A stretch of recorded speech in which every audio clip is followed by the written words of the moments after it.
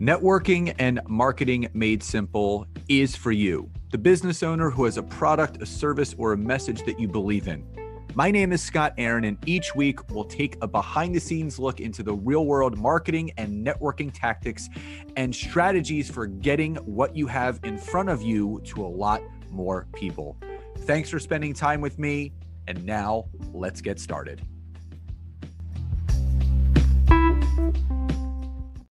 Hey, everybody. Welcome back to another podcast episode. This is another special episode because someone's joining me today. Hello. Hey, Nancy. Hi. So my wife is joining me today. We're doing another dual episode as we do every so often. And, this past weekend we were on one of our I would say every 2-month weekend getaway. Went to our favorite spot in New Hope for 48 hours of unwinding and unplugging. And, as we always do, whenever we're driving back home from somewhere, we always talk about, what is moving us lately? What do we see out there in the entrepreneur ethos, or what bottlenecks or problems that people have? What is bubbling to the surface? And, for the past, I would say 3+ years, something that still remains, I would say, a bottleneck or a thorn in a lot of entrepreneurs' sides is content creation. There are some people that totally get it. They know exactly what kind of content they should create because they understand their target audience. They have a favorite methodology of creating content, whether it's blogging their content, videoing their content, podcasting their content, or just posting their content, but also the routine around that. How routine are they in being visible on social media? So what Nancy and I wanted to do is jump in today and talk about, the 3 simplistic things that we can all do to become more consistent on social media and more visible with our content. And just a quick plug and reminder that starting tonight, February 27th, we're beginning our first free workshop of the year. This is our simple content creation and repurposing workshop. It's completely free. It's from tonight, Monday, 8 p.m. to 9 p.m. Eastern Standard Time through Thursday. Still 8 to 9 p.m. EST. It's live and recorded. So if you can't attend live because of a different time zone that you're in, different part of the world, you can watch the replays until this Sunday, which I believe is March 5th. So there's going to be a link in the description of this episode for you to go and register. You get a workbook. You get to spend some time with myself and Nancy. We have close to 350 people registered for this event, which we're really, really excited about. So definitely check it out if that's of interest to you. So let's dive into today's episode. So the first key, I would say, in making the process of creating content for you easy and simplified is understanding your niche audience. So Nancy, let's dive into that. Why don't you explain to the audience a little bit about not only what a niche audience is, but how can one define what their own niche audience should be? Yeah. Well, first off, a niche, right, is a segment of a market. If we're looking at the market as a whole, it's a way to really kind of dig down and help a certain segment of the market. And there's lots of different ways that you can niche down, right? It doesn't have to be just about demographics and, where you live and your location and your profession. It can also be around psychographics as well, so people who like certain things or have certain core values, or, it kind of goes a little bit deeper than that. So there are a lot of different niches that you can dig into. But what I always tell people, it's still better to niche than not to niche, whenever we're starting this process. And I also tell people who are stuck and frustrated and not moving forward with choosing a niche, at least start somewhere. Right? Look at the market segment, or, look at the market as a whole and, start to work your way down one level at a time, if you can start to dig a little bit deeper, so I know over the years, even my agency, we've changed, who we serve several times, and that's absolutely fine. But when you're able to choose a niche within a market, it makes it so much easier for you to create content that really resonates with, the audience that you're attracting.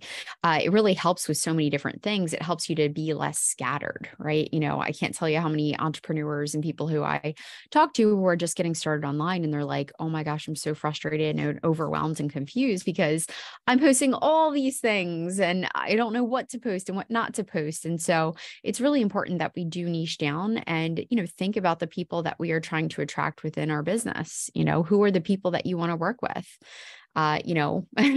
What is that niche of the market that you really want to attract?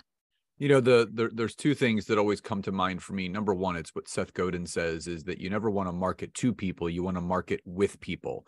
And that's what you need to envision. So if you have a product, if you have a good, if you have a service, a coaching program, maybe you run your own group mastermind like Nancy and I do, who is that person from a professional standpoint or an industry standpoint that you're marketing with? They're sitting right alongside of you. So they're going to completely understand, your message.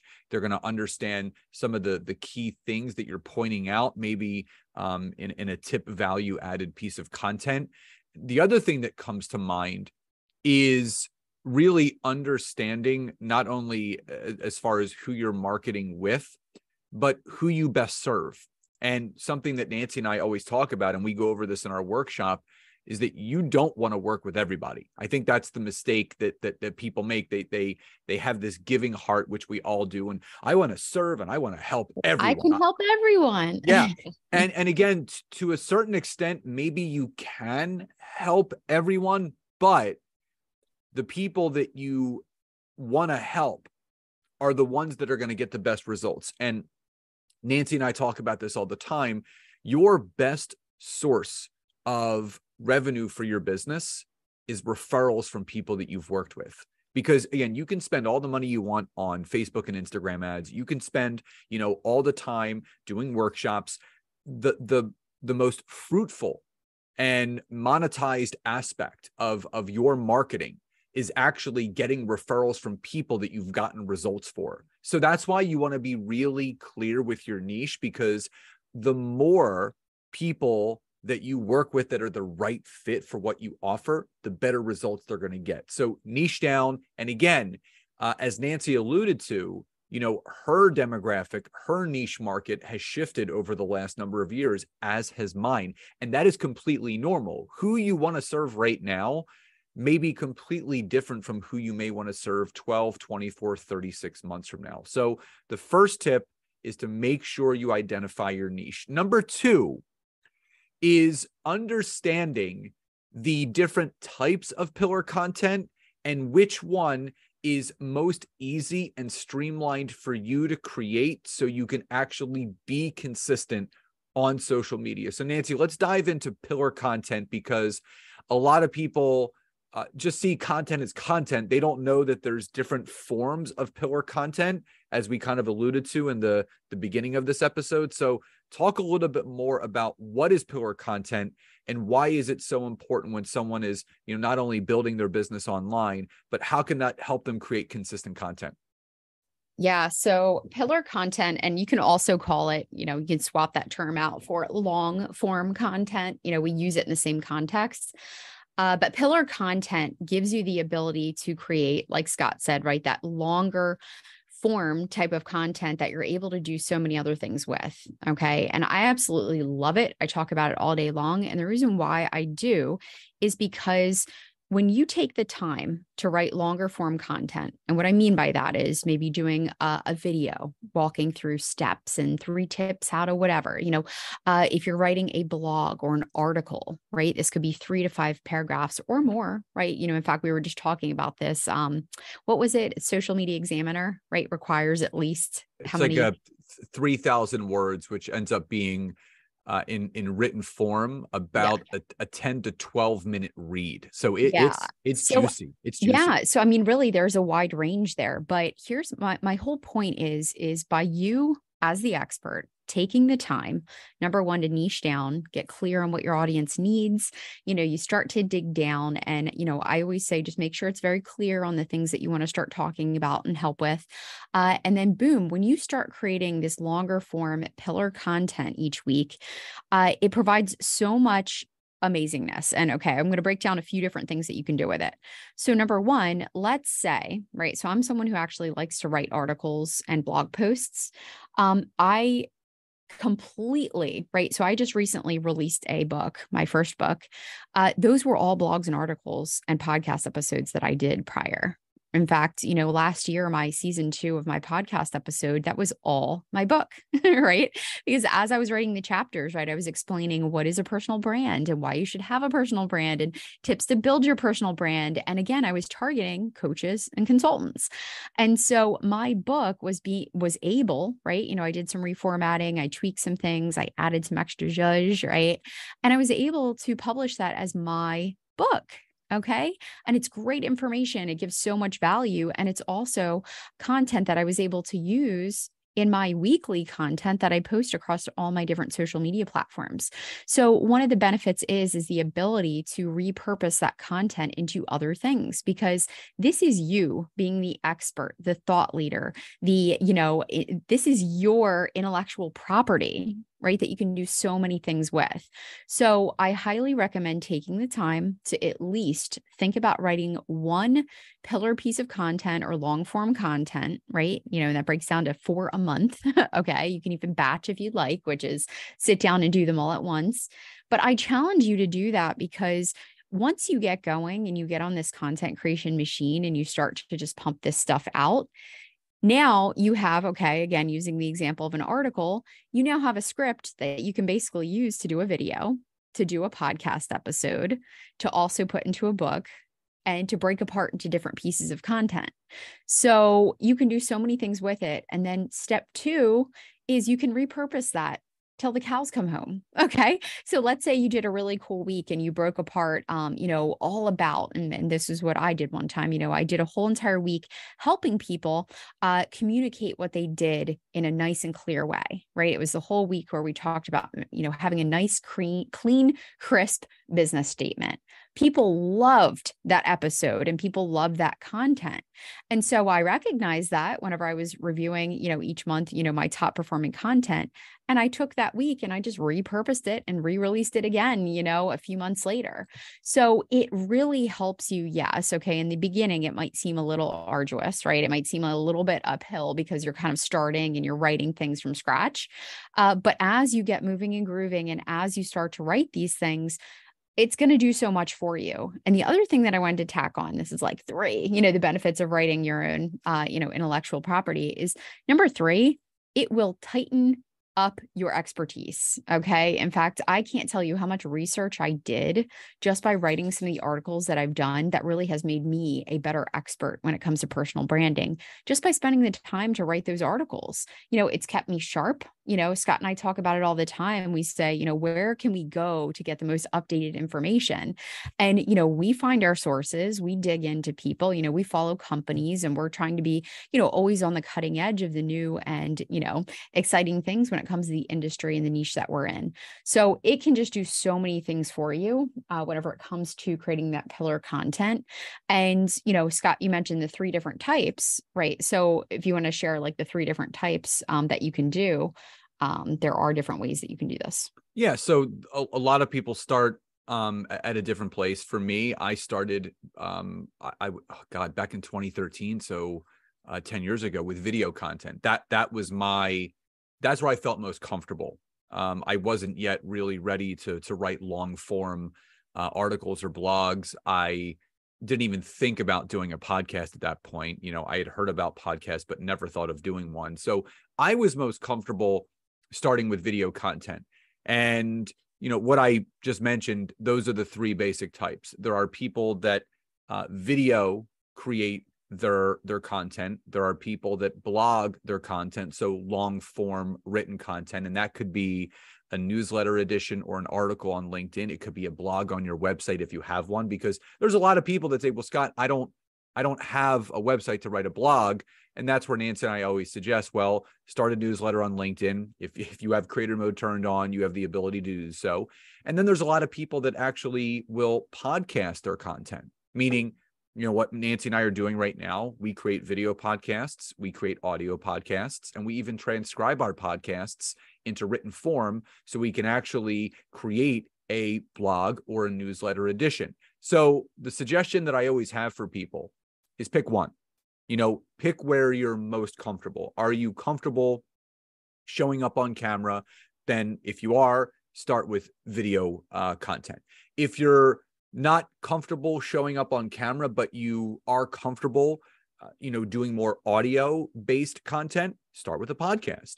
But if you're not, comfortable showing up audio-wise, showing up video-wise, and you are much more comfortable, being, behind the keyboard, just punching away and writing out your content that way, then I would start with some long form content, whether it be LinkedIn articles or newsletter editions or a blog. But here's the cool thing. No matter what piece of pillar content you choose as your go-to, it can be repurposed into the other two.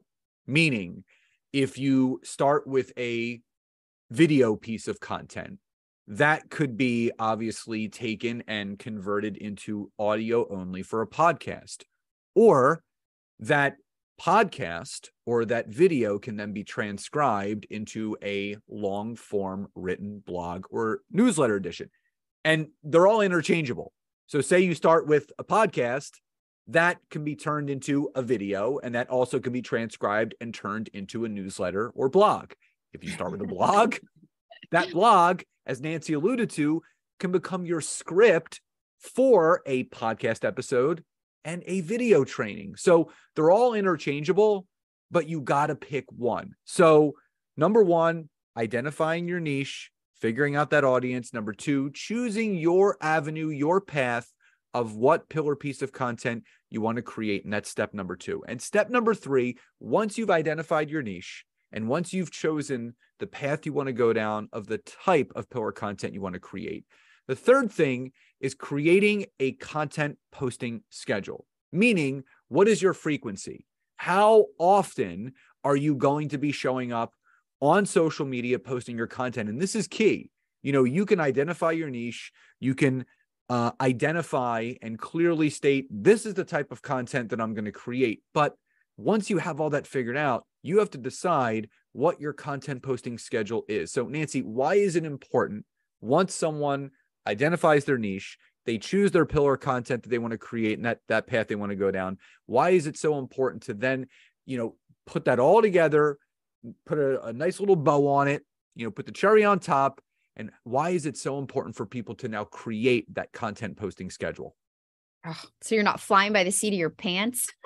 We want to have structure as much as possible. In fact, guys, the way that you scale your business and the way that you're able to build off of successes and make it better and better and better is if we create systems in our business, right? We don't want to just create, something each week and fly by the seat of our pants. We actually want to create a system. So creating a schedule and actually mapping out what you want your frequency to be is incredibly important. And I love that Scott, and a lot that he teaches, especially with LinkedIn, we can start with just a few posts a week, right? We don't have to, post like 2 times a day, every few hours or anything like that. We don't need to do that. And in fact, with LinkedIn, I know a recommendation that he usually gives is, posting like Monday, Wednesday, Friday, right? You've got good content going out there. You're showing up for your audience and you're not overwhelming yourself, right? We can all start with just the basic 3, which could be, right? If you did a little breakdown, could be a video, right? You could jump on for like 3 to 5 minutes and talk about something. Could be like, hey, 3 tips how to build your personal brand. And then you can post a longer form, post, which could be an article or a newsletter. Again, just like Scott mentioned, it could be the transcription of your video. People digest content in different forms. And I always get that question where it's like, well, what if you post the same exact thing? People are not people are not going to see it, right? You would be so surprised and shocked at the amount of people who actually come across and even see your content. You don't need to worry about posting, the same thing or a similar thing, in your newsletters you post on your video. It's just the nature of the beast. And even from a marketing standpoint, it's just more touch points on a certain topic. In fact, you could talk about the same topic for 30 days straight. There's still going to be people who are like, oh, I didn't know, or I didn't see that. Trust me. Anyway. So, Wednesday, like I said, could be that long form. And then Friday, maybe you throw out a poll, on LinkedIn, asking a question like, hey, what are the frustrations you have when it comes to building your personal brand? It could be something related to your topic. So that's easy enough, right? If you're listening now and you're like, this still seems so overwhelming. Okay. If I were to literally go through this workflow and explain how this is built out, it's okay. We're going to commit to one, right? Doing that one piece of pillar content. Just as Scott mentioned, video is good for him. Okay. I love to write because that's how my brain works. I like to write it out, kind of, digest it a little bit, and then I can shoot the video on the content. But if you're like Scott, you could shoot a 2 to 5 minute video on a specific topic. You can then, transcribe it using a program like Otter.ai. In fact, heck, let's throw in another tool that you can use, right? ChatGPT. I know it's all the rage right now. People are talking about using it. You could throw the rough transcription from Otter.ai and ask it to reformat it into an engaging blog post. It's your information. It's just going to kind of make it look a little nicer. So you can right, go ahead and do your newsletter. And then you can even in ChatGPT, right, now come up with a poll question that relates to the topic from the article. And it'll give you a poll question, and you can even ask it to give you some answers as well. So there is a lot of different stuff that you can do, but even starting something as simple as that. In fact, that routine is what I would recommend all day long for anyone who is, a personal brand looking to build, their brand online. An attorney, a consultant, a financial advisor, health insurance broker, people who are really looking to, again, put themselves out there. Just starting there is great. Creating that system or that flow creates consistency. And Nancy and I always talk about something called the compound effect. And that's doing small incremental things each and every day that lead to a greater result at the end. So people ask us all the time, well, how are you guys so consistent? How do you keep showing up? And these 3 things that we went over today, in our honest opinion, will help you grow and monetize your business. Because when you can identify that target niche, when you can understand that you do need to start with a form of pillar content, not all the forms of pillar content. We're not saying, hey, you got to do a video, a podcast, and a blog every single week. No, we want you to create one that can be repurposed into multiple pieces, but also creating that content posting schedule. It takes the ease and it takes the pain away, and it allows you to be more free flowing. So we want all of you to succeed. Nancy, you want to say something? Yeah, I was going to say too, I also get the question, well, what is the best way to organize all this? Or how can I kind of get it out of here, in my brain and get it, somewhere where I can actually take a look and kind of map things out. And there are a few tools that I do recommend, I use personally. Again, you guys could use some other form because there's lots of different ways that you can do it. But even just starting basically and probably with the smallest learning curve, I love as a project management tool for content.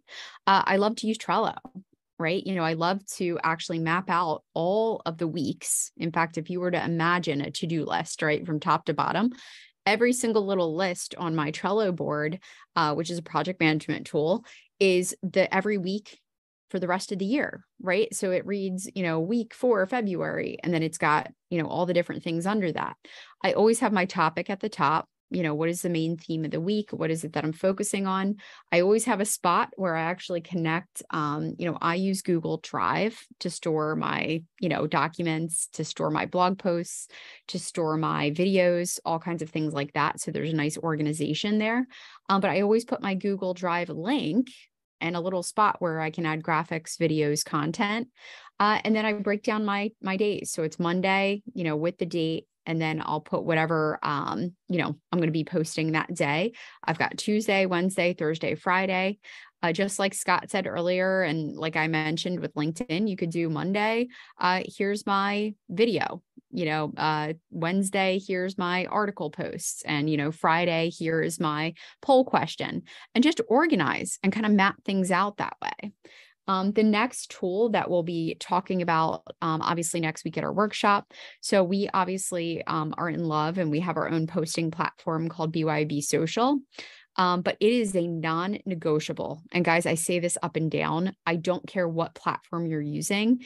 Every single person, every entrepreneur, every online business owner needs to have a social media scheduling platform. Do you agree, Scott? Yeah, I mean, it's funny. I was reading a book the other day to Scott, and one of the examples, they were actually going over a budget. It was like, oh, how to budget in your business. And I was going through it, and they had a spot that was filled in, meaning like, yep, we already did this for you. There's no question. And one of them was a social media scheduling platform. You might have heard of many different ones like Hootsuite, Buffer, Sprout Social, Meet Edgar. There's so many out there. But for the last 4+ years, Scott and I have been using BYOB Social for our clients, and obviously have opened the doors so that other people can use it as well. But it is absolutely a wonderful scheduling tool where I can connect all of my social media platforms. I can schedule out content, heck, for the next 3 months if I wanted to. I can set up my automated posts. Like, for example, in our Facebook groups, we post the same thing. It's a Monday, what's your going on for the week? Wednesday, we always post, what do you need? And, Friday, it's the FEF Friday, gratitude post. So I literally set up the post and put it on reoccurring for the rest of the year, and I never have to look at it. So it's really neat, all the different things that you can do. But, I highly recommend working smarter and not harder. So one, whatever works for you, create a system, create a workflow, create a place where you can manage, what your content's going to be. And then from there, you obviously want to make sure that you have a tool that's going to make things easier, where you can literally go on vacation, right? Scott talks about it all the time. A few years ago, I had surgery and I was in bed for the entire month. I was not posting on social media, but people didn't know. People are like, oh my God, it's so great to see Nancy posting. But I had scheduled all my content out, before my surgery. So keep in mind that there are some things that can definitely help this process, make it a little bit easier. It does not have to be frustrating, but it's all good. Yeah. Well, what's frustrating is when you don't have a system in place, and, there's a lot.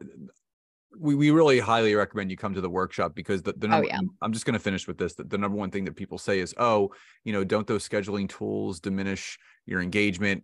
No, that's falsified information. The social media platforms actually support things like BYOB Social, Buffer, and Hootsuite, because they understand that people are busy. They have other things going on. So they would rather have a tool like the one that we have to allow people to create their content and be present on social media than not at all. So again, those are our three tips and 3 keys of how to be consistent on social media with your content that leads to growth and sales into your business. Again, if you would like to register for our workshop starting tonight, 8 p.m. Eastern Standard Time, running every night, Monday through Thursday, live and recorded. Obviously, there'll be an opportunity also to join our social media posting platform called BYOB Social, which Nancy talked about. We would love to have you part of our family. So everyone, please enjoy the rest of your days, and we'll talk to you next time. Bye, everyone.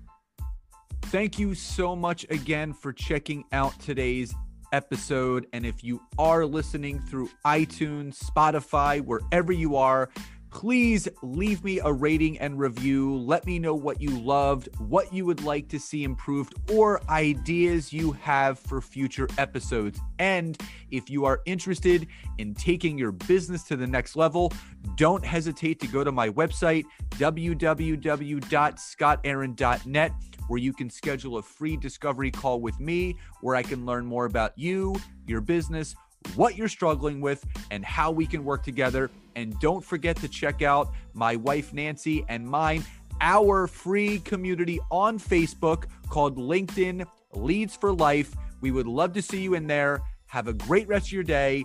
And thank you, everyone, for your support. Grateful for each and every one of you.